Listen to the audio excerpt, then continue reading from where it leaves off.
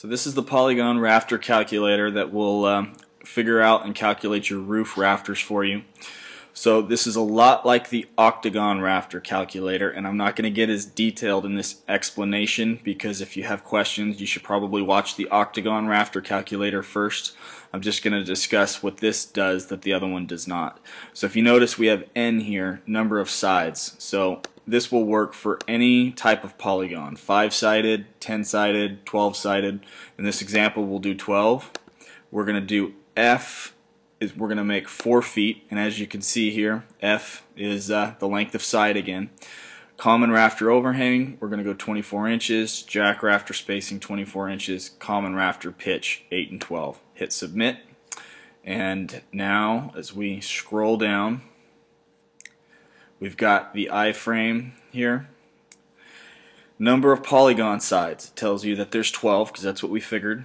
Central polygon angle is 30 degrees, which is the angle of where these walls come together, and if you divide that in half you'll get an angle of 15, and that's what your plate cuts would be if you're framing the walls. Face of wall length, that's the length of side, which we already figured.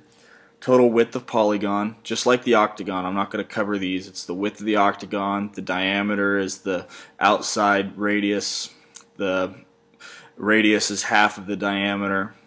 Let's just go down here.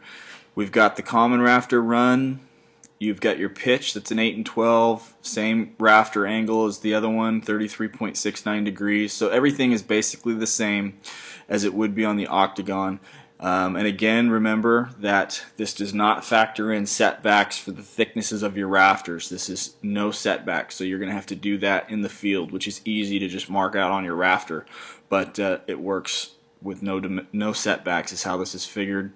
And again, it gives you your freeze block angles for everything, your hip rafter drop. So this does everything that the octagon rafter layout does, but it'll do it for any polygon. And you could plug in 8-sided, and it'll give you the exact same readout as the octagon rafter calculator.